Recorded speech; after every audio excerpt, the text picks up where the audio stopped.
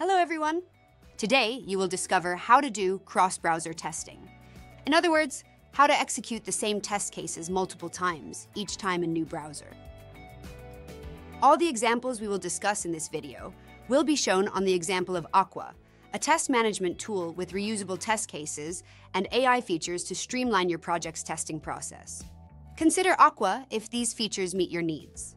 Check out the link below for more details. We will present two ways to accomplish cross-browser testing. The first one with using multiple test cases and custom fields for different browsers. And the other one with just a single test case and using value sets for test execution in different browsers. Let's start with the first option, which involves using custom fields. Here, we've created an additional custom field, browser, for the test cases. As you see, we've got 4 test cases for each browser: Edge, Firefox, Safari, Chrome. Why do we need exactly as many test cases as there are browsers? Because this allows us to use placeholders that automatically substitute values from the test field during the test case execution without needing to change the descriptions of the test cases themselves. For example, if the browser value is Google Chrome, then the first step of your test case would be Open Google Chrome. If the browser is Safari, then the first step would be Open Safari. Let's move to the second option, using value sets for test executions. Here, the browser values are not stored separately in each test case, but in a value sets table within a single test case, which is repeated. We'll take a closer look at the test case with the value sets. In the Data tab, we can find information about different browsers. It's also possible to add additional values and variables, for example, the browser version. Then we click Steps and see Open Browser, Change Language, or Check Translation. We choose a required step and see the value can be substituted into placeholder, providing necessary variability. So, when we start execution, we can select the value set to run. To see the difference between setups, we jump again to multiple test cases and click on the Safari test case. As we see, there is no data. But in the steps, we see a custom field for the browser. We recommend you to execute test cases, not separately, but as part of a test scenario. This way, both options are very convenient, but have differences. So, here are 2 test scenarios.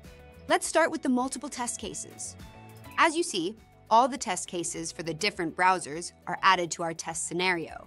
It's beneficial that the field browser is a shared value set, and this feature allows to transfer the information of the browser from the test case to the defect, if there is a defect found in the test execution. For example, we found a defect in a missing translation.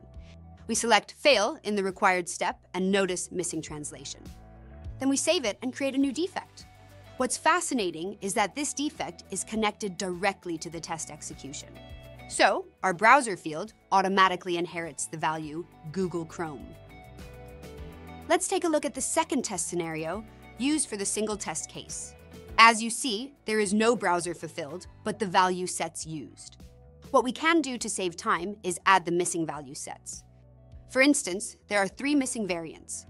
We add them, and in a couple of seconds, we got all the variants in our test scenario from the different value sets.